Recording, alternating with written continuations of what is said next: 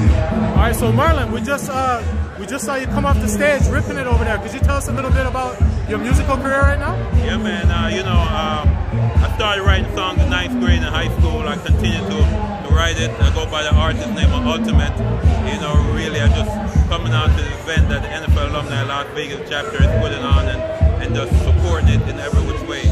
I'm just glad that the people had a great, response to it. Yeah, I mean, this is an NFL draft party, but we have people up dancing and moving and grooving to your music there. So you said you've been writing since 9th grade or 9 years old? Actually, since 9th grade. Once I figured out that it's all about making words rhyme, yes. I started putting it together and then putting the verses together and come up with a catchy hook. And that's when it started. And I keep on building up to then. And then, might as well say it, I played football. Played in high school, started 11th grade in high school. That's when I started playing football.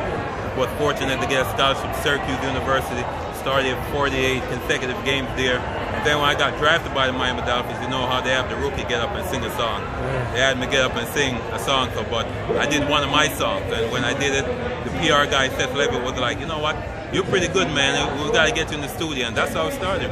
That's how it started right there, yeah. Wow. So, I mean, for people that may not be aware, I just found this out myself, actually. Yeah. I've, been familiar with you at Syracuse and then, of course, your NFL career with the Dolphins. But so you're born in Jamaica, correct? Yeah, I'm originally from Jamaica. I came here when I was 11.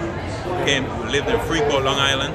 I was fortunate to have a coach by the name of Russell and that got me involved in wrestling. And he was the one that got me involved in football as well. And that's what started my career. And, God bless my father's soul. He's always been my mentor, telling me about the right thing to do. I was on the honor roll, a high honor roll each marking period. And I just, in everything that I do, I just try to do my absolute best. Okay.